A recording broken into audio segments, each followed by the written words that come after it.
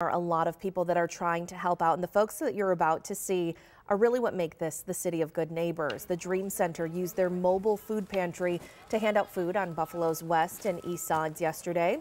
They handed out chicken, fish, and other non-perishable food items in areas where people could not get to a grocery store and for people that were running out of essential items.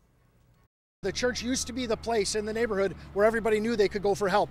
And I want the Dream Center to be that, for this neighborhood. And so we're just really happy to help a lot of the people that can walk here today. And the center also gave out hundreds of grocery items to a pastor in Lovejoy to help out community members there.